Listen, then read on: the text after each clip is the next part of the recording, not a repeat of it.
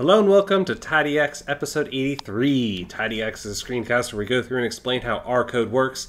My name is Ellis Hughes, and you can find me on Twitter at Ellis_Hughes. And my name is Patrick Ward, and you can find me on Twitter at OSPPatrick.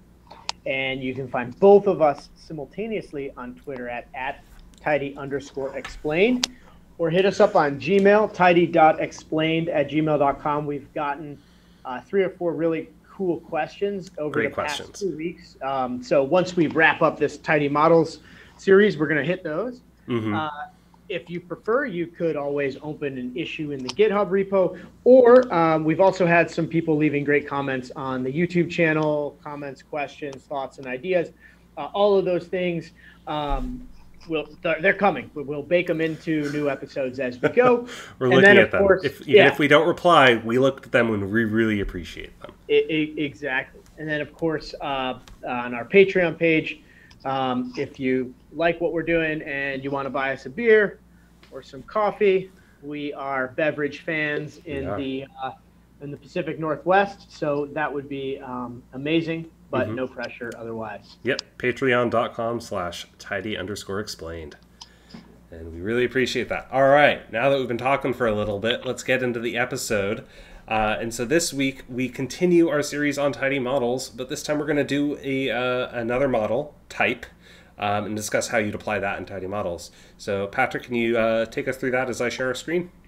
Yeah, so we probably got about 2 or 3 Tidymodel episodes left in us, and we're just trying to expose y'all to how you can kind of transition within the framework to different types of models. So today we're going to be going over a naive-based classifier. So similar to last week, where we did a random forest, a naive-based classifier is a probabilistic classifier.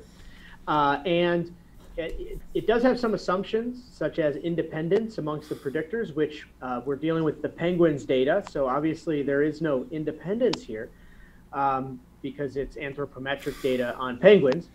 So obviously it's the same penguin being measured on different things within their body. But naive-based classifiers are pretty cool because even with that assumption being there, they often do competitively well compared to other probabilistic classifiers, even if you disregard that assumption. So we're going to disregard that assumption today. We're going to jump into the naive-based classifier, and we're going to see how it does on the penguins data set, which we used last week. Yep. All right, so let's get going with this. All right, since we're using our markdown, we're going to set some of our knitter option chunks. Here we're setting echo to be true so that if you render the report, all the code will show up as well.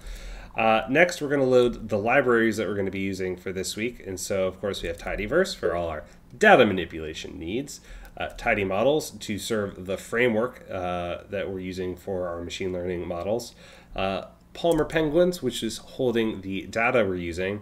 And then this is a new one, library discrim. And so this is part of Tidymodels, but it doesn't seem like, at least for me apparently not, automatically loaded. And this is a package that we're going to need in order to use naive Bayes. So you may or may not need to load this library. We'll see. But I guess it's not too bad to explicitly call it. We're going to take a quick look at the data we have. We went over it last week. But there's 8 different columns here. We've got the species of the penguin. Each row represents a different penguin.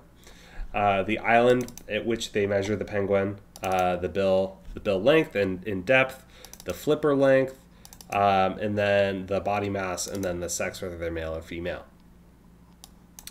We're going to quickly look across this and go, okay, where are the NAs in this data set? As you can see, we've got 2 NAs in flipper or bill length, depth, and flipper length, and body mass, and then 11 of them. We don't know what the sex was. I don't know. Happens. Maybe a researcher forgot to record it or something. I don't know. It's real world data. So what we're going to do is we're missing these. So let's do a quick look at that. As you can see here, these 2 penguins have NAs for all the information that exists for them. So they're not useful for us for the modeling that we're going to be doing. So what we're going to do is we're going to just drop those penguins off of our data set so we don't use them because there's nothing we can do with them. And then we're going to split our data here into a training and test data set so that we can train our model on one set and then test to see how well we performed on the test set. It's a random process, so we're going to set our seed.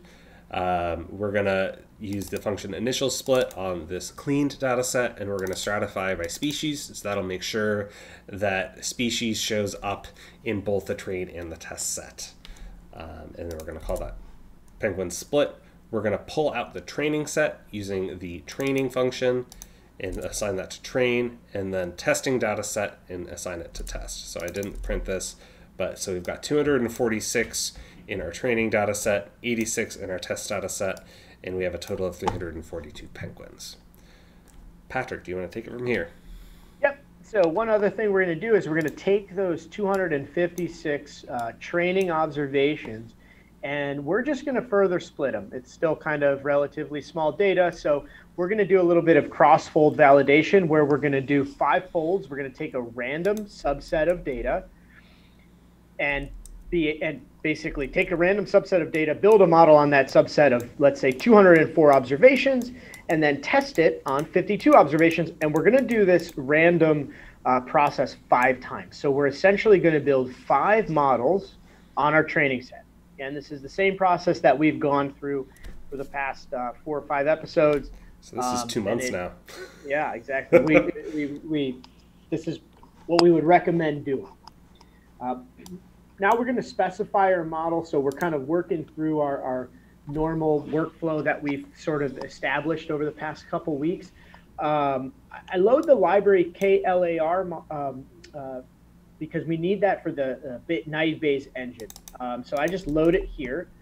And then we're going to set up this naive Bayes model. So we're going to use that naive Bayes function, which comes from the discrim package that was loaded earlier.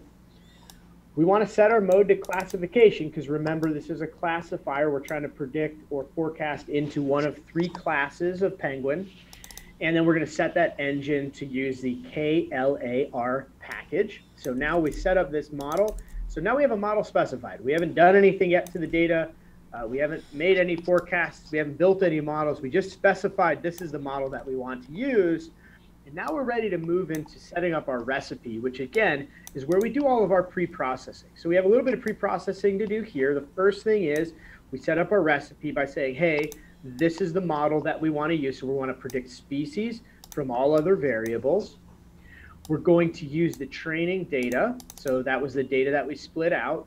And then we're going to do a little bit, what's that? So I guess we haven't really mentioned, we forgot to mention last week, this dot here in your formula. Yeah. I guess we never actually defined that. And what that means is we're going to train species tilde on everything else. That's what the dot represents.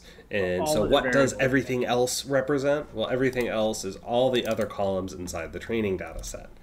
And so that could potentially be species, island, build length, build depth, flipper length, body mass, sex, year. So basically everything else there. Could be. Mm-hmm.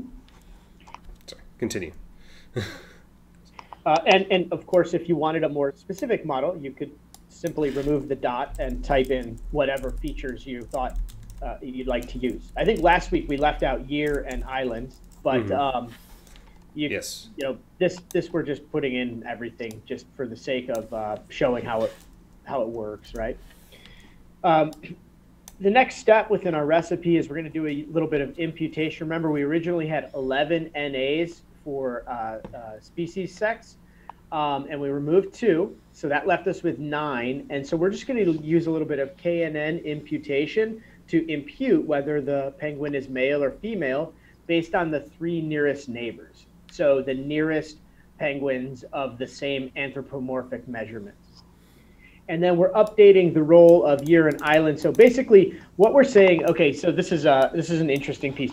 So up at the top, we put in species tilde dot. That's right. Okay, so we're basically saying, hey, predict species from all of the variables within the model. Except once we get down here in the recipe, we say, you know what? We don't think year and island are going to be very valuable to us. So we're going to update their role to be ID, which is a way of saying within that dot, do everything except those that are set to ID, right? So we don't want those variables to be used in the model. And so there we see that they are no longer being classified as a predictor. They have no predictor role within our naive Bayes model going forward. All right, so now we've set up the recipe. Ellis, you want to go through the workflow? Sure thing. So as we've done the last several weeks now, we set up our workflow by using the initializing function workflow. We add our recipe, which is the pre-processing that we're going to do. We just defined that, and so that's done with the add recipe function. And then we're going to add our model as well, and that is going to be that naive Bayes model that we just created there. And so we're going to run that. And so now this is how our data will get processed. First, it'll be pre-processed using our recipe, and then it'll run this naive Bayes model using the klaR library. So now we're going to go through and do an initial fit on the training data just to give us an idea of how well the model is going to perform. So you typically do this if you're tuning the model, but this is naive Bayes, so there's not much tuning that we're going to be doing here. But once again, this is just kind of good practice to be doing here. So we're going to take our new workflow that we defined, we're going to fit it using the resamples, and we're going to define those resamples as the CV folds. And so it's going to run the training, the subset of the training data set, the 4/5, train on that, and then test to get metrics on that 1/5, and then it's going to do that 5 different times. So we're going to run that, and we're going to get, it's running through here. And so it's interestingly, it's got some warnings that it's printed out here. What we think that is that it's actually very confident in the predictions that it's making. So it's saying a numerical 0 probability. So it's saying that there's no chance for it to be one of the species, which you normally wouldn't expect. And that's why it's warning us about that. But we know by looking at the data that there is some, these measurements here are pretty defining as to what there's some divergence between the Gen 2 and the other 2 species, I think. So it's not too surprising that that's happening, but that's because we understand the data that we're using here. But because we did fit resamples on this crossfold validation, we can look at the performance of our model using collect metrics on our now fit model here. And so what we're going to see here is that the multi-class accuracy of our naive Bayes model is 0.957 on average. So this is across the 5 different folds here with a standard error of 0.0114. And so it's not moving too much in the accuracy. So basically it's actually fairly accurate a lot of the time. Next, the ROC AUC is 0.99. So really freaking accurate. Yeah. Highly specific. Probably too accurate. Yeah, so too accurate to generalize. Yeah, if you saw this in the real world, you'd go, I don't trust this. But yeah, so Patrick, why don't you take us through this last set here?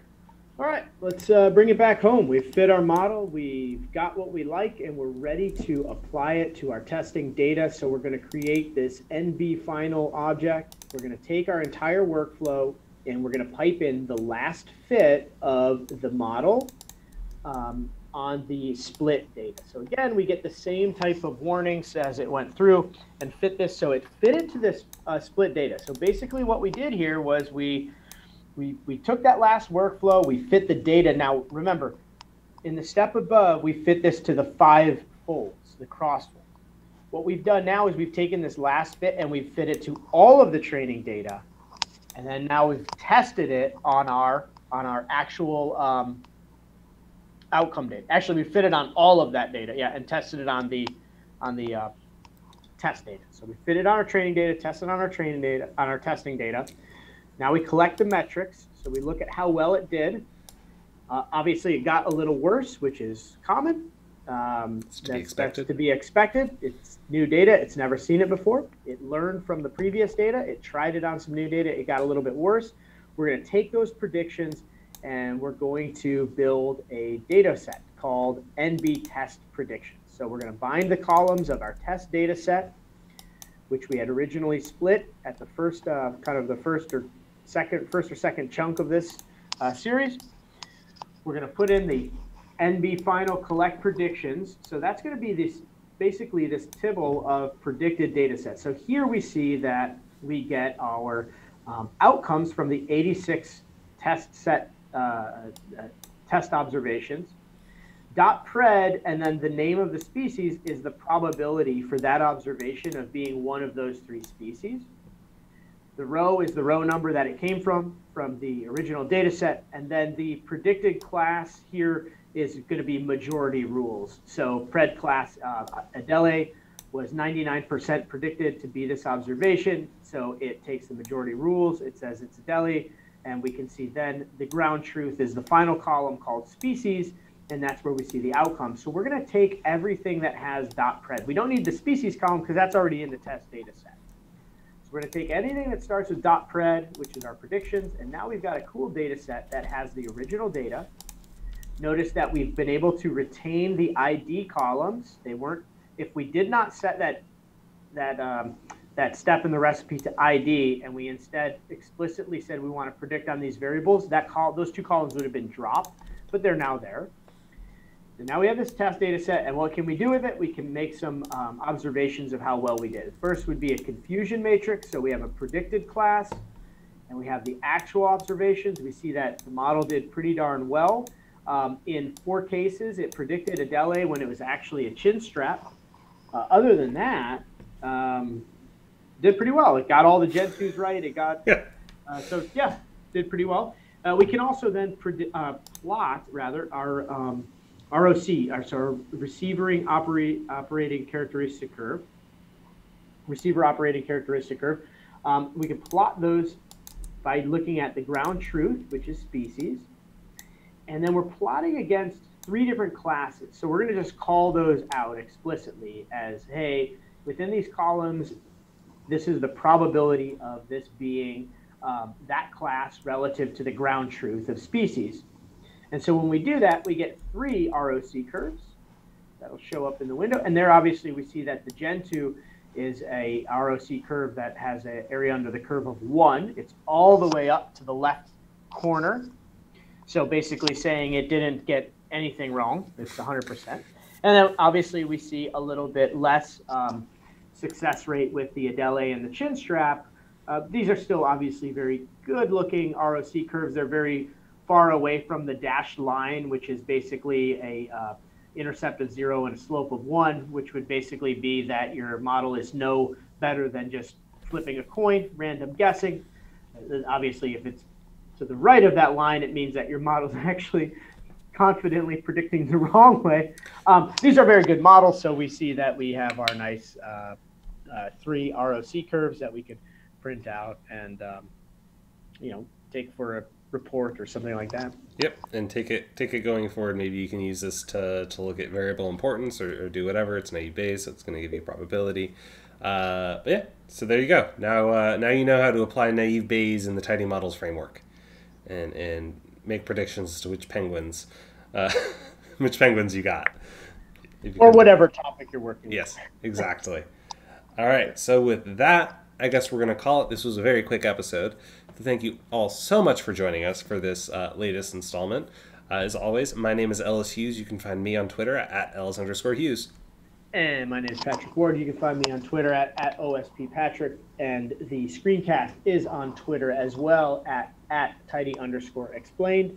We're also available to be reached through Gmail, tidy.explained@gmail.com.